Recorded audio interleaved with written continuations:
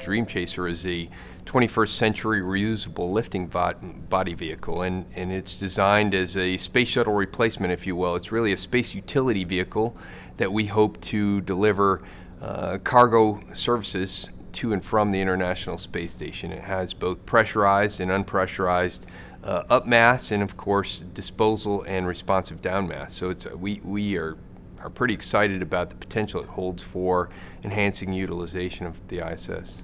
So it's strictly cargo? It is cargo with a path to crew. We are building the vehicle to be able to accommodate both, but we're focusing certainly on cargo resupply services for NASA. Competition is a great thing, very important for the International Space Station. As we look at a diversity of designs and approaches and the intrinsic dissimilar redundancy or the safety benefits that come from those, we think that's absolutely important to meeting the traffic flow demands of the ISS, and the ultimate objective is enhancing the utilization, and to do so, having responsive down mass, returning the space shuttle capabilities that really the space station was designed for to the mix is really important, and so we're excited about those opportunities. So now are you talking with researchers and seeing what their needs are as far as up and down mass? Absolutely. Not only the entire portfolio of NASA-centric researchers, but also across the international, interagency, industry and institutional or academic markets.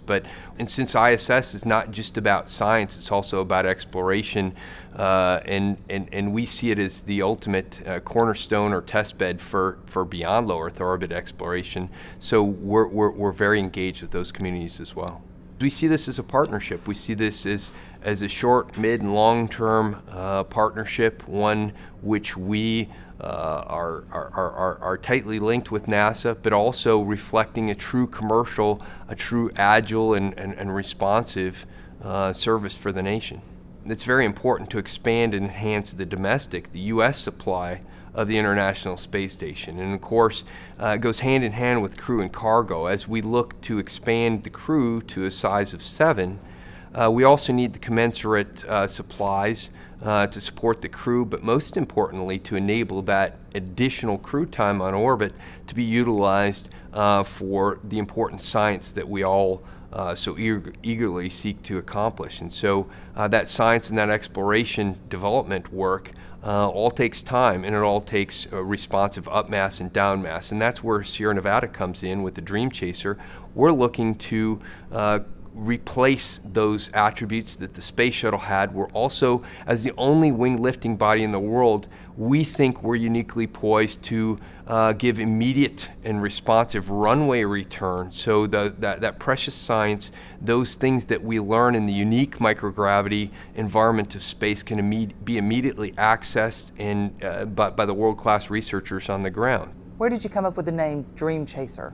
Well, you know, Dream Chaser kind of embodies everything that this vehicle is about. The United States has had, you know, a world-leading legacy. You know, we've had 40 years of X-planes and then 30 years of successful space shuttle flights, and of course we had challenges, but what we've done is we've taken and we're standing on the shoulders and lessons learned and all the great things that we've learned from those programs, the X-planes and the X-38 and X-37.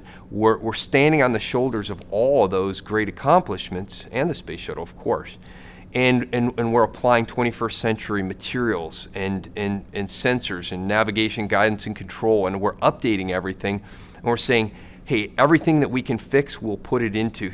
But it's really about chasing this dream of expanded access for cargo and for people to space, opening space to a much broader segment of humanity. I think we're just at the dawn of an amped up utilization of the ISS.